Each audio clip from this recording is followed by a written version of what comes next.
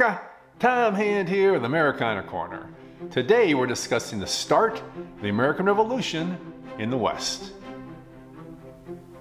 The largest colony in British North America was the Province of Quebec, due to the annexation of vast lands from the Quebec Act of 1774.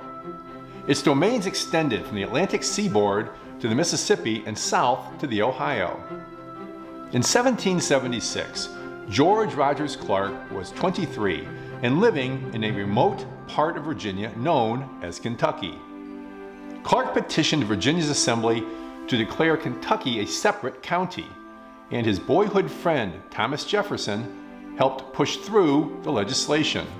The priority of the county was to establish a militia to defend against Indian attacks, and in March 1777, Clark was commissioned a major and soon became the acting commander of the Kentucky militia. On the British side, a debate ensued regarding whether Indians should be supplied and enlisted to help crush the rebellion in the colonies.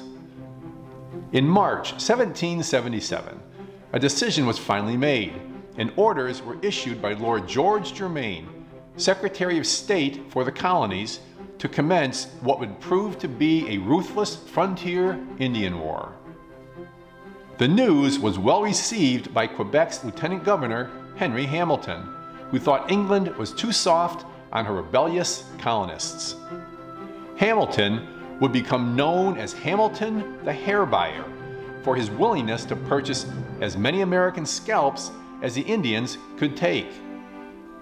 By September 1777, Hamilton had 1,150 warriors raiding Kentucky, and the county teetered on the brink of collapse. But Clark was not a man to be put off by adversity, and he soon conceived a plan to capture British outposts north of the Ohio to bring some security to Kentucky. Next week, we will discuss Clark's conquest of the Illinois country. Until next time, may your love of country lead you.